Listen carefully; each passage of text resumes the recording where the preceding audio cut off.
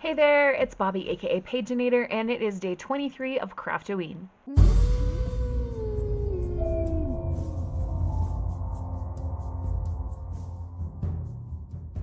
Let's go ahead and get started with our dumb duckies. We have 3 more days of these, and then we'll go back to the Nightmare Before Christmas calendar and hopefully get some better characters there. Let's see. We have another duck with a ghost on its tummy. So I have one thing I want to say before I do the rolls today. I know that several people have come over as a suggestion from Janie, the Crafting Bookworm, and I want to say thank you to those of you who have joined in on her recommendation. She and I have very different art styles with the way that we do our journals, and so when you watch her series, you're going to be getting something different than when you watch mine, but I think that's a good thing because if everybody did the same style of art and that kind of thing, it would be super boring. So again, thank you for coming and watching, and make sure that you support Jamie with her channel as well. Let's do roll number 1. What?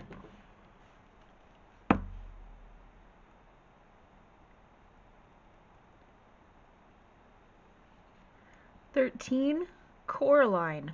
And roll 2, 17, stickers. Alright, so for Coraline, I wanted to do something that wasn't strictly like just a printable. Having said that, I did print something. I found this really pretty art on a website called FreePick that you can license, and I'm going to turn this into a pocket, and then we're going to also experiment on this little sticker.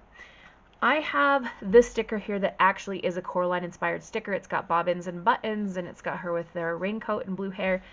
And as I said, I wanted to like do a little bit more in terms of like technique and such. So what I thought we'd try to do is see if there's any way that we can change the color of this girl's hair.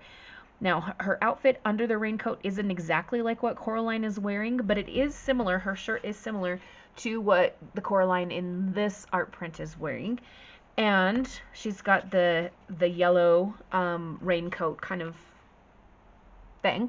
So we're going to see what we can do about turning this girl's hair blue on this sticker.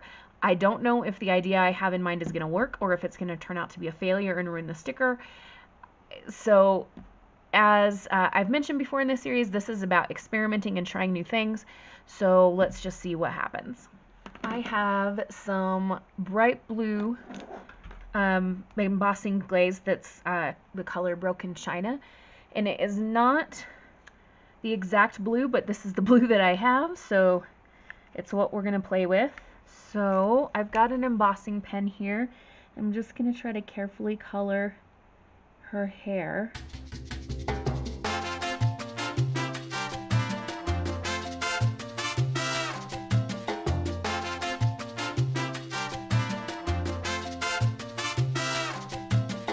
This is far from perfect, but her hair is now at least tinged blue. So I'm going to go ahead and keep this. And it's not going to be our main Coraline piece. It's going to be on the item that goes into the pocket that we're going to make.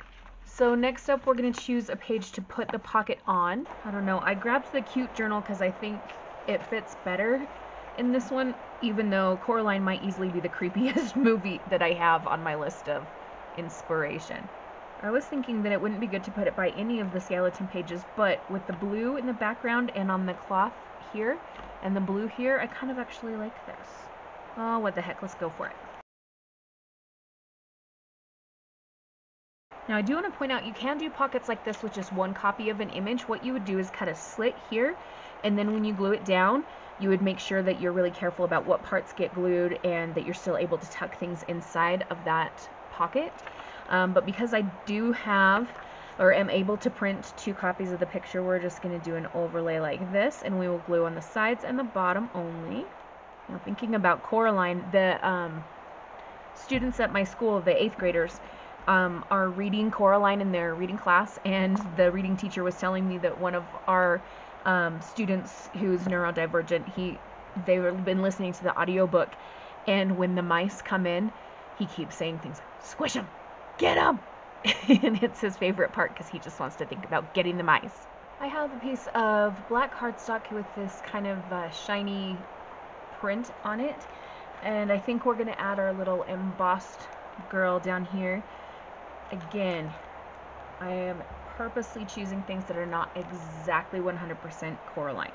I'm going to cut little corners off, I think, so that it's a tag shape. And since one of our prompts was stickers, I was thinking I would grab maybe a sticker that I could just write Coraline on. There are lots of great quotes from the book Coraline, and I could put a quote on there, but I kind of don't want to. Because I've been doing a lot of quotes, and I just kind of feel like I just want to have this little sticker here, and then I want to do Coraline across this way. Something within me is telling me that I need more blue on this tag, so we're going to get our embossing pen again and write Coraline across like this. And some of you might be thinking, gosh, you're doing a lot of embossing. That may be, but it's my journal and I can do whatever I want. Honestly, while I'm thinking about that though, I have to say that like 99% of the comments that I've gotten on my videos have been so kind. And you know, of course, some people offer their feedback and say, oh, I would have done it this way, which is 100% fine. I don't have any problems with that. I just don't like it when people say it in a nasty way.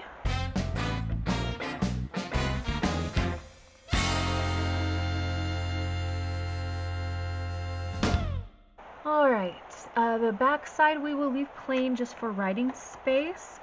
If you do journaling and you have dark colors like black, navy blue, dark purple, those kind of things, get yourself a white pen, like either Ohuhu or Jelly Roll or like a white gel pen, and you can write on those dark colors.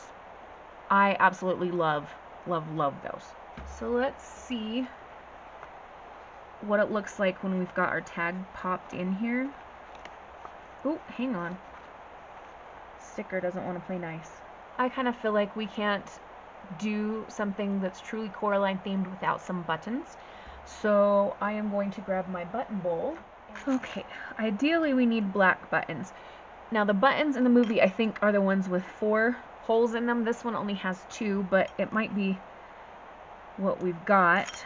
Let's see what other black buttons I can find. So I think both of these that have the 4 holes are navy blue instead of black.